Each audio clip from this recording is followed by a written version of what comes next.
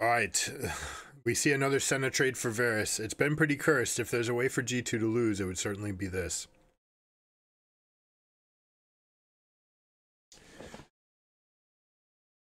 Look at this team composition, heavily indexed on ability power here. No real tanks. I mean, Rel will have enough economy coming out of the jungle, but between the Mauve Malmortius for this Jace, this is pre-buff Jace, by the way, but Mauve Malmortius on this Jace, and presumably, I don't know if it's going to be Abyssal Mask, Kaenic Rookhorn on Rel. Are they going to be able to just frontline against this magic damage buffet right here, right? Like, and specifically, you've got Azir, Lilia, and Gragas. Makes itemization for the solo lanes very, very easy.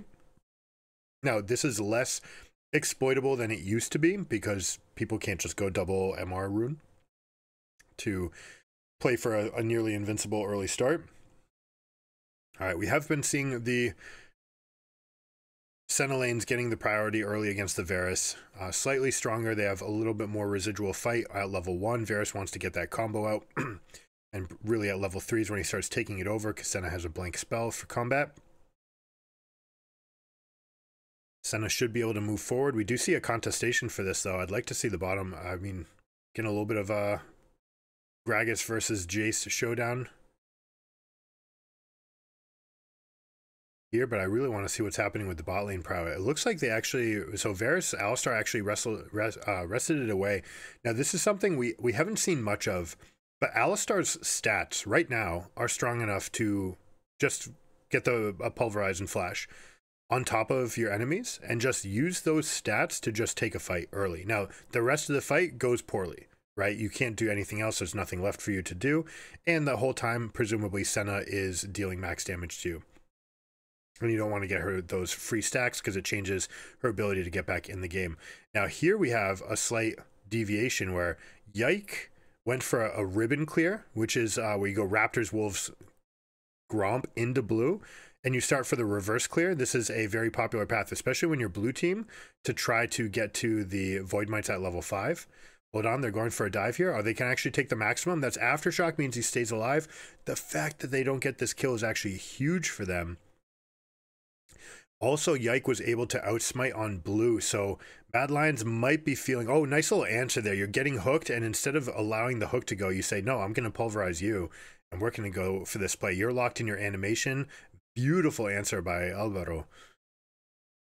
So now Varus can look for a little quick reset. Alistar's going to try to go out to help to push, but also doesn't want to give Senna any free stacks early, so you just want to come out here and mash this wave as much as possible. Threaten headbutt. Every time that Senna looks like she might step forward, you can actually step up yourself.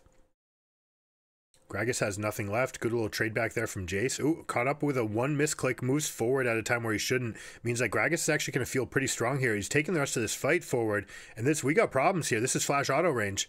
Merwin is forced to flash. I don't know if that was a missed click or what it was or thinking, but he actually stepped forward while he was changing to range form. Perhaps the range cooldown wasn't back up, but I don't think that was the case. But ends up stepping up back into the range of the Gragas, and Broken Blade, props to him for seeing it, recognizing the mistake and stepping up right away to punish that to the maximum. Means you get the flash, and this matchup where you're supposed to end up hemorrhaging a little bit early and then using your cooldowns to try to sustain your way back up ends up getting a tremendous lead. Now he'll kill this next wave. He gets the proxy off, which means he's going to get a fast clear. Doesn't go for the plate. Now Jace might consider trying to leave this, but it's too early in the game. It's not actually going to be enough, so expect him to go burst this. We're going to see like Q triple auto into to the skies. Good little answer again there from Alistar, realizing, all right, you know, I'm going to get rooted. That's fine. I can use this animation time to knock you up, and I will be rooted in the time that I'm right next to you. Either I'm traveling or I'm already there and you're knocked up, so I'm going to keep hitting, so your root is effectively wasted. Good job with the punish there. Getting the maximum out. Like to see this. This guy is playing out of his mind right now. Can they continue it? Ooh, Mickey steps forward, trying to punish this Hex Flash. Takes a step back. Oh no, waits for the emote. Catches him in the emote.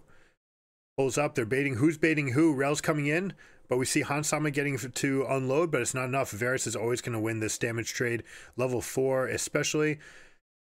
Hansama gets a few extra stacks, but this is how you would play against Mickey. Try constantly bait to see if you can get him a little bit too far. See if you can get the wild side to take over and be stronger on the collapse, which is what they are this time. I'm going to give Alvaro the credit here that he did this on purpose. So this is after this Hex Flash forward that could have been listed as a mistake, but always arriving to the fight second means that it's going to be easier to get your abilities. We see knock up the Alistar stun, making it very easy for Rel to hit double. And Supa getting just enough mana to get that kill on the far side, so I love it.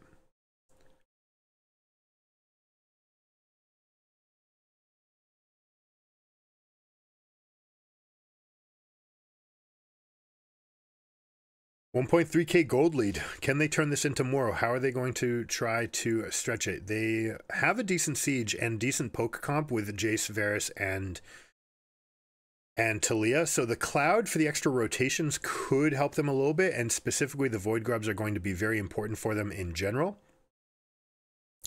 Because you want to get into these sieging situations. You want to get into these pushing situations. I don't like that they're actually putting Rel Alistar down here.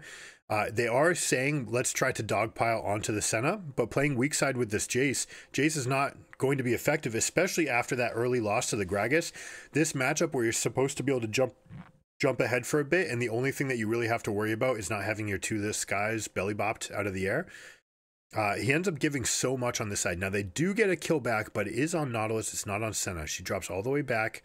She's saying, are you willing to stay down here again? I'm just going to hide in this bush for a bit. Let you guys spend all your resources up here while Lilia goes for a full counter jungle. We kill the Jace. We proxy a wave. Wave is dying under his turret again. And we're going to have inside track on the Void Grubs. Now, not super important for them themselves that they get it, but they absolutely do not want to give 6. So expect Lilia to try to poke one Void Mount out of both of these spawns, but not prioritizing it at all right now, unless I just didn't see that she already caught one. If she already caught one, it would still show up on the map and we wouldn't have a visual for it because the observers are not tagging the Void Might spawns, as far as I know. But we'll keep an eye on this. See the spawn. We see the spawn for a moment, but look at this awful wave situation. This lane is frozen out against you versus a champion that from this point out completely counters you. And like, how do you ever approach this wave?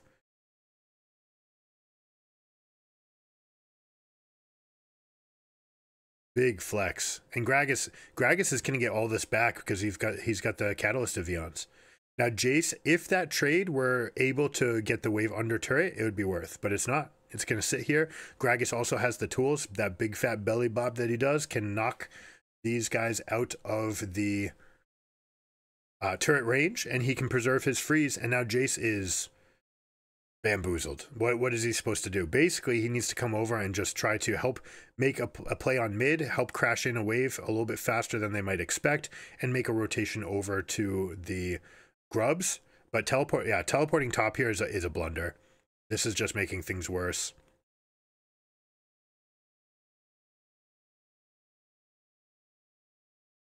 Like, what do you do here?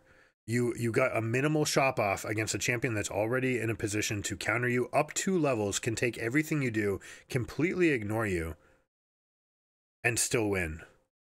He's trying super hard to get this thing in, but like, conversely, they could have taken this and turned it into grubs, try to get into play for their comp. They're a poke comp. Every team that's poke would love to have void grubs. Every team that's team fight would like to have void grubs. Significantly more than dragon, right? I understand that they want to play around bot and they want to try to punish the Senna, but if they are not able to get this kill, then she's just going to be fine. Not only fine, she's actually just going to be winning this trade now.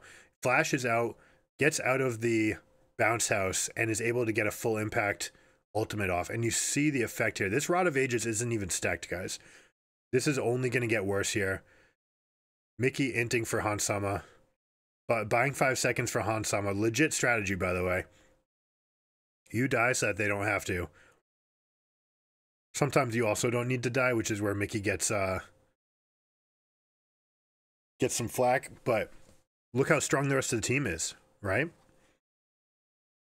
Han Sama playing aptly safely. It's saying, okay, you can't do anything. We are winning by so much on the top lane that as long as I don't lose by that same amount or more in bot lane, we're good, right? You can take it. We're fine in mid. Lilia's going to have access. It looks like we're finally going to get a void grub. Now that we can't get 6 voids, they're just going to go and tap 1. Maybe she doesn't even do it. I expect her to do it.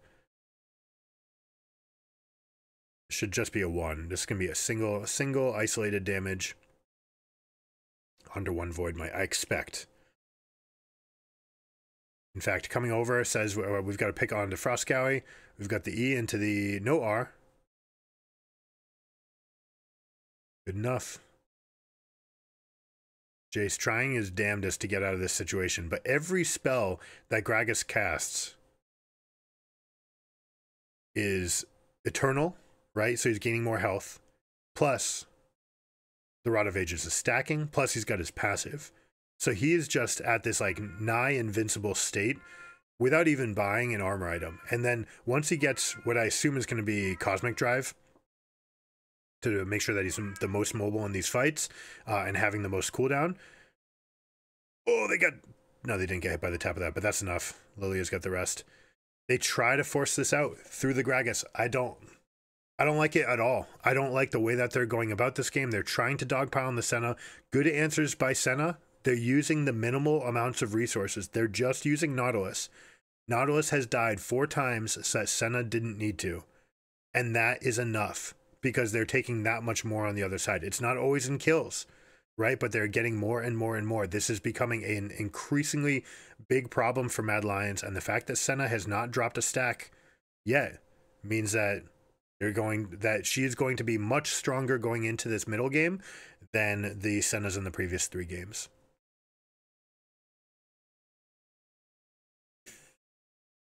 All right, we see the early Merc Treads as an answer for the Rel, Varus, Talia combination, right? We have a couple stuns in those spots, roots and stuns. So Merc Treads makes complete sense. Just survive in the mid lane, play inside out, get that pressure. They're going to start rotating over. 13 minutes gone into the game. You have first items completed. This is the window that you're always seeing Senna rotate to mid lane. She is too much of a liability at this point, right? Level 9 champions, 5 points in their main damaging spell, plus their ultimates, plus they've got completed items. This is the moment that you are weakest as an AD carry, right? You're level 8 in this case because of some significant alone time in the lane. Could be 9 like the Varus is, but still under-leveled compared to the solos. And so you need that protection of mid lane, much safer situation, right? They did make these changes to the lanes with the idea being that the lane would be safer in general. It's much more open space, meaning that it's harder for people to collapse on you, easier for you to run away.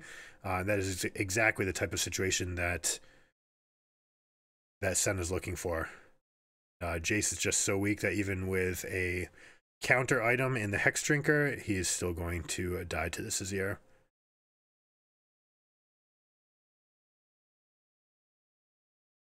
Was that full gold value? I'm surprised that Jace is actually at full gold value based on how weak everything is going.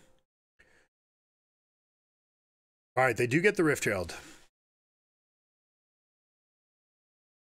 This ward, by the way, I'm not going to call it lazy, but it doesn't see the exact opposite side. Now, it's not always important to see the exact opposite side of the bush, but the new width of this lane, a ward hugging one side does not actually see the other corner. And you can actually create windows where you can put vision down that they don't know about. It's not always the most useful because if you're putting it down, it's also not seeing theirs necessarily. But it can create some windows where you can rotate through that area. Right now, they opt to use a control ward in that bush to turn it off. But when it's pushed that far back, you can actually rotate through that bush and create potential game-breaking ambushes because the enemy team has no idea that you're there. right? They think they know, and that's the most dangerous kind of knowledge, is false positives, right? I know that they're not there, right? I know it. So why would I ever think about what comes next in case they are there? You can catch someone completely unprepared and unaware. So what I would like to see them do is use this Herald proactively, rotate around the map, turn Jace into the same role that Senna was just playing, which is back off, die if needed, lose the minimum, get some waves, step back, don't lose anything else, right? You see how comfortably back he was playing. Lily is actually rapping on him, though, saying, like, we're going to take it to you. And this is with Maw. This is through Maw of Malmortius. They're still able to get that huge chunk of damage.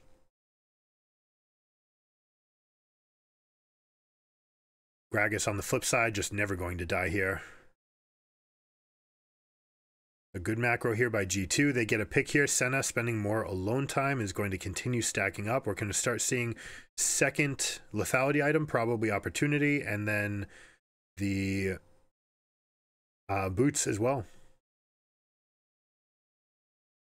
Southern Quadrant belongs to G2. Nothing for them to get here. I don't like that Mad Lions is even posturing in this position at all. They should be going straight out to mid, playing inside out, skip over this vision. Maybe they're trying to check on red buff that they don't know, although they can assume that it's been stolen. I don't think that they had perfect information that it's gone.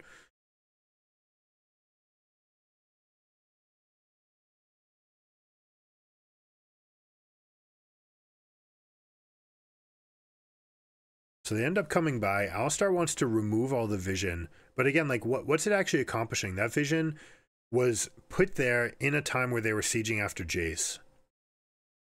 Yes, you can get something back by overtaking it and preparing for Dragon. Make sure that there's nothing behind you, especially with double teleports available, especially when it's someone scary like Gragas or Azir that can knock someone important into the middle of a fight.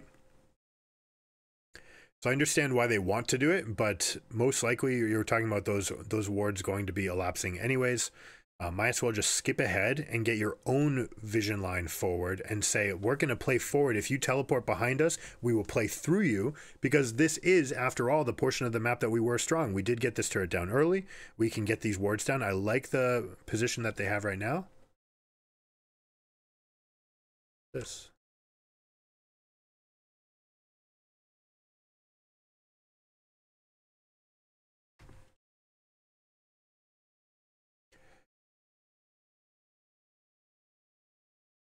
I don't know what caused that, but now we're trying to catch up to the rest of the fight here.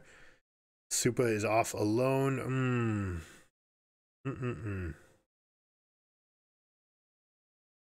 Gragas feeling really strong. Oh, beautiful engage there. But, oh, the clicks are wrong. Rel goes forward as Talia goes backwards. A miscommunication with the team spells doom for them. That would have been a perfect engage if they could have gotten their wombo damage out. But instead, they could not.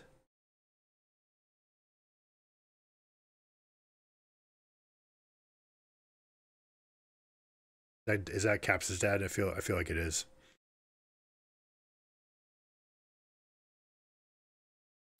What would you do here? Secret call out. Hashtag strat chat. You can put 2537 in the comms. What would you do here if you're Mad Lions? You're down significantly. Your back is against the wall, and this is for the championship. There is no next game. You have to win. Now, if I know what you're doing as a coach, you're assuming there's game 5. You don't spend any time caring about the result of this game, because there is only one result that matters. If it's a loss, it's a loss, and it's done. You should only be spending time thinking about what game 5 looks like. What are the adjustments that we can make? It should be nothing about cheering your team on right now. It should be everything about what is working, what could be working for the next game. How can we approach this next one so we can have some semblance of success? After these 3 games this game had some windows, although, again, like this whole pressure of trying to play around Senna versus playing through the Jace that needs to try to snowball that matchup. They end up putting all their eggs into one basket. Hansama just backs off and there's nothing left. So will they adjust it for game 5 if there is a game 5? I like that Talia's using the knockback, pulling the cannon into the turret range. It's the only way that you can combat against it. Any champion with a hook is looking to do that. Mickey X pressing forward, willing to take damage for his team. Look at how he steps up. It forces everyone else back. All right, so if you're stepping back and you're not actually fighting there, you have to let this go. You have to let everything come back. Don't even fight this. Accept that as a pick. Say that that's an Azir cooldown. No. All right, they're trying for a follow-up, and they look at all this damage trying to come up, but they're down in levels, right? Their whole team just, it feels like they deal no damage. It felt like everything came out, and they only dealt 40% of the damage on G2's side. So just going to get walked over right here. Broken Blade having a hell of a series. This guy played great. Did get a little bit gapped by Yasuo, but also had his moments on the Akali, right? So it's not even like his game where the enemy player was strongest. It's not even like he was that bad. Alberto looks dejected. He looks like he's going through the motions. It's just like, huh, I'll look at the mini-map now. I don't know. It just looks so slow compared to like that active anxiety that you want. So right here, after this scoop up, you just have to let the scoop happen. Supa, again, stepping too far forward, needs to be willing to loose the arrow and to just get himself into safety. Can't put yourself that far forward. It's kind of been the narrative of the series. Constantly in Risk's way. Now, you know, you have to be on that edge. You have to be dancing that line.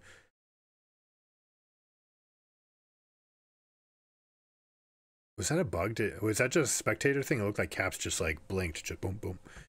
You have to be dancing that line of dealing damage versus not taking damage. But we've seen that constantly in these games. We've just got too much. And especially this game. Overall, like if you're down 0-4, then it's more okay for you to die. If someone else is getting something, it's okay for you to die as long as they're putting the pressure on you and you're trying to transition it into a lead for your team.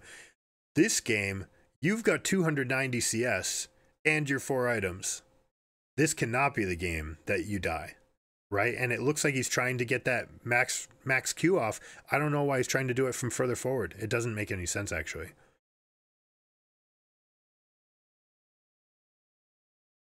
So Supa, if you're watching, keep your head high. You're a good player. You can do this. You can do this, right? We need Supa. We don't need Super Supa. Play within yourself. Keep your head high. I'm talking like it's over. I assume it's over from here. We're talking about 6K with a broken inhibitor. We're going to start seeing pushes in mid and top into the dragon. But if you're Supa in this game, hold your head high. It's your first run, okay? You guys did great to get here. It was a hell of a ride. You played some awesome series to get this far. Elyoya should be pumped.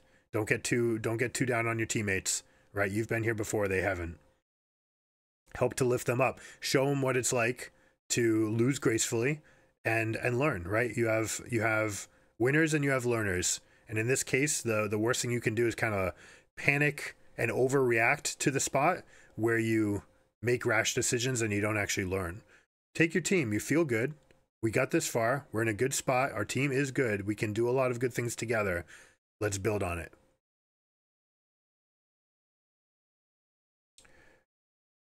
Split champs for what, like the 17th time? Well done.